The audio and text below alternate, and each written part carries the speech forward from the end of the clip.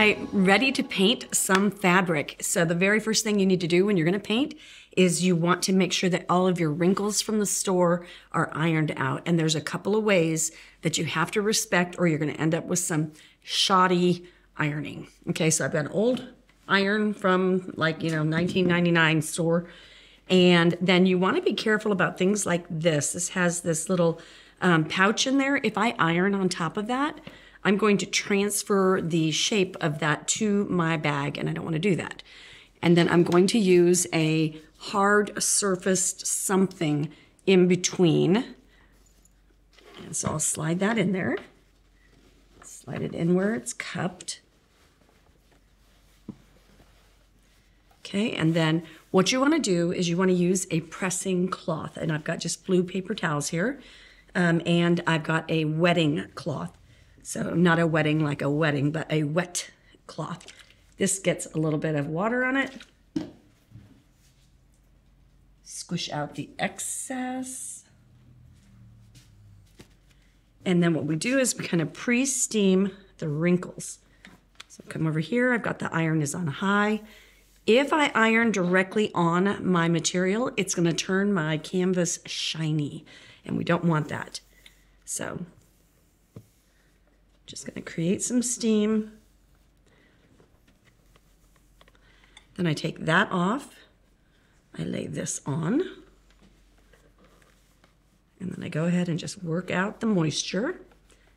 Be careful where the edge of your board goes off. Don't iron there either. Anything that makes an edge or a pattern or something lumpy is under it will transfer to your fabric and you'll never get it out. So just be aware of that.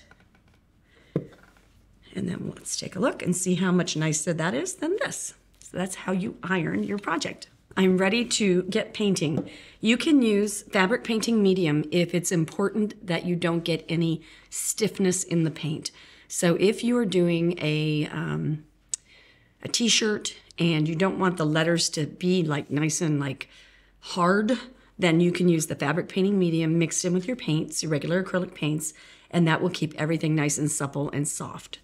I am doing this purse and I don't need to worry about that. So I am going to just go ahead and paint directly with my medium. All right, so we want to place our stencil so that's as even to the top as we can. And then we're going to tape our stencil down. Important right now to go ahead and make sure that you are stuck. Tape doesn't like to stick to fabric very well, so it tends to get the little pills off of the fabric and then it releases its adhesive. So we want to make sure that we have it as stuck as we can because we don't want it to move. The one thing about painting fabric is it's unforgiving. So thankfully most of the fabric that we can find at the craft stores are between $5 and $10. If you make an error and you need to make a correction, then water is going to be your friend and timing is going to be your best friend. So what you would do if you made an error, you would immediately flood with water and rinse out all the paint, but it sticks fast. So just FYI. Okay, we've got our stencil. Going to use our dome brush, and today instead of swirling we're going to be stippling because there's texture. I want to get the texture into the fabric, and we'll go with an offloading paper towel, and then we'll swirl a couple of times. And I can have this a little bit heavier loaded because we're on fabric. I want to hold it down as I'm going. Keep everything nice and clean and tight.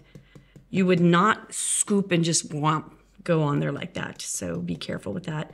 I have mixed number 31 with numbers 28 is the black. The numbers are always worn off of those. Did about 50-50. I wanted just something that was a subtle darker than what we have on the bag itself. On our website, we have a lot of stencils that can be personalized. So you could make personalized bags, book bags, backpacks, all of that kind of stuff. It'd be super fun for gifts.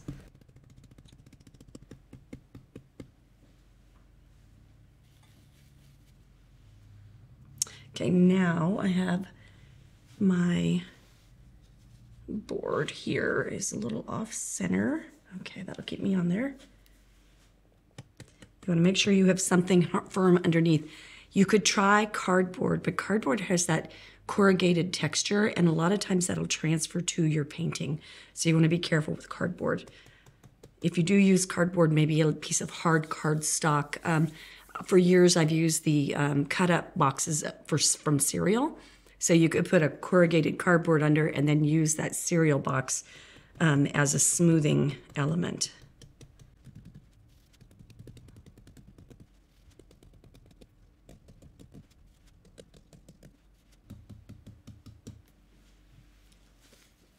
Okay, let's take a little peek. So I'll just peel back that fabric. Oh yeah, that's a good color. I like it. Okay, but we're gonna jazz it up a little bit. Okay, so what we're gonna do is we've got these products that are metallic lustres, okay? They come in all of these colors. They're just absolutely gorgeous. Metallic-y looking. Gosh, that's pretty. But I've chosen one already, and I'm going to use the iced espresso. And that's what that looks like right there. All right, so I've got a dry brush. I've got my medium. I'm gonna wipe it off on the paper towel and see how that's just really a little glistening kind of look. It's gonna be really pretty. So now with this, I will go ahead and swirl.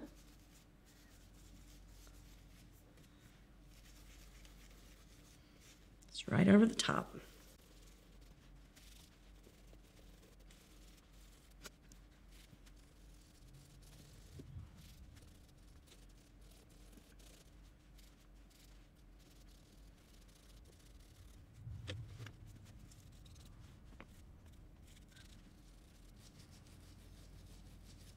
Okay, we're going to take a peek.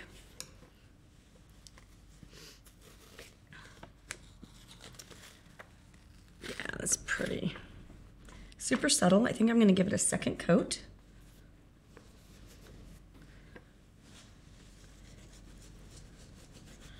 For a little bolder look. All right, I got out the burnished brass, and I'm going to brush mix that and just give a highlight.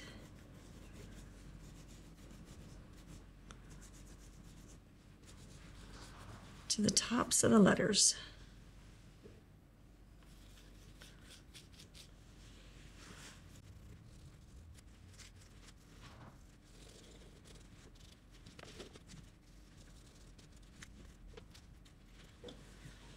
Let's see how it looks. Brush in the water. And board away. And then let's see. Oops, tucked in there. Yeah.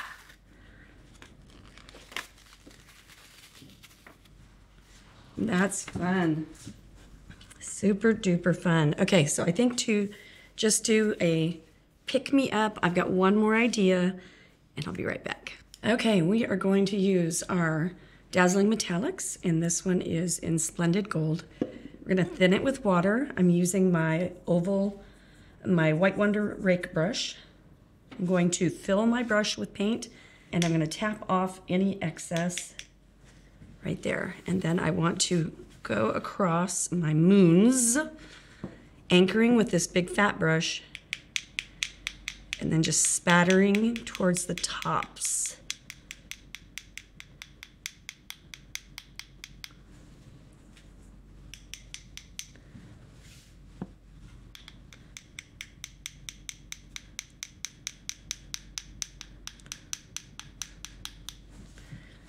Okay, and now I'm gonna make more fat, which means I'm gonna use more water.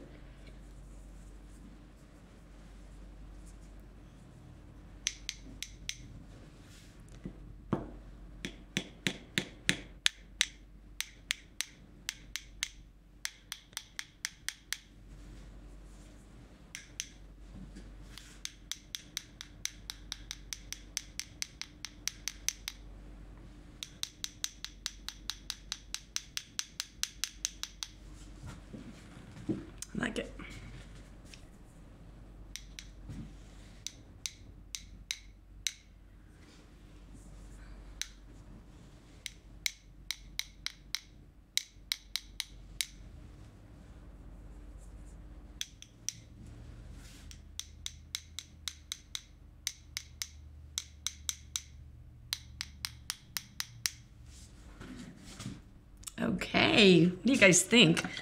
That spatter technique, I think, is just absolutely perfect. Okay, so now you have a bag that is ready to be a gift. Let it dry, and then you'll use your pressing cloth, and you can just heat set your paints. You don't have to, because like technically, if you've ever gotten paint on fabric, you know it doesn't come off. So, but heat setting it just makes it like a thing. You can also, if you're doing a pillow cover, you could stuff it in your dryer and do it on a nice high heat, and that will heat set as well. All right, guys, look at how wonderful this looks. Super subtle and super elegant. I hope that you enjoyed the lesson.